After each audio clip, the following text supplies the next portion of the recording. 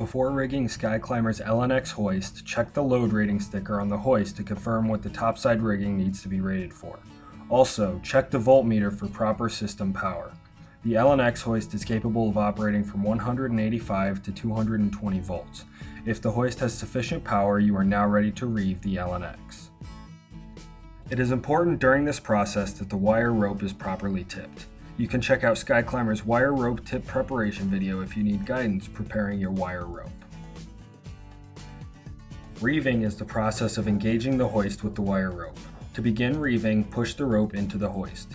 As you can see, the rope needs to pass through the secondary brake and overspeed device. The rope will eventually meet the sheave and you will be unable to push the rope in any further.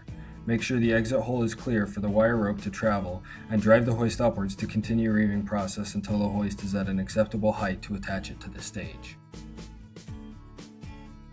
As shown by the label, up is in the counterclockwise direction and down is in the clockwise direction.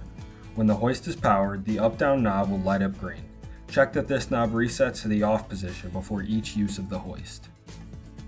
When the emergency stop button is depressed, power to the hoist is stopped and the primary brake is engaged. While the e-stop is active, the green up-down light will slowly blink. Turning the e-stop button clockwise will reset the emergency stop and the hoist will resume normal operation. The LNX hoist has a built-in overspeed brake. If the wire rope exceeds 88 feet per minute, the built-in skylock will grab the rope and halt downward movement. The skylock can also be set by pulling the red lever downwards.